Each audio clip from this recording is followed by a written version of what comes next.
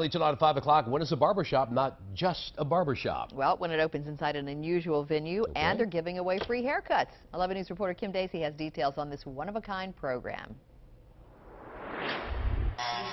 Rob Cradle is doing what he does best, giving haircuts to make people feel like $1 million.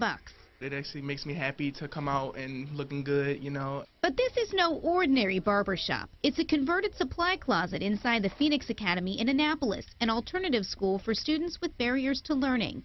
In April, Rob's Barbershop Community Foundation opened the shop to serve students, 30% of whom lack access to regular hygienic and grooming care. Really, the key word is access, because for several reasons, it may be transportation, household income, some households are transient.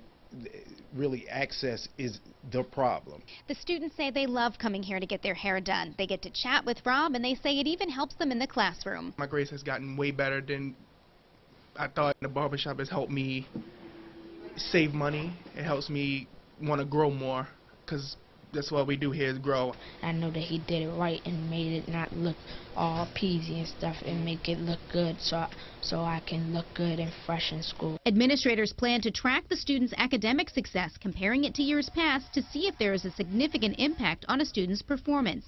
But judging by the smiles on the students' faces, they can already see a difference.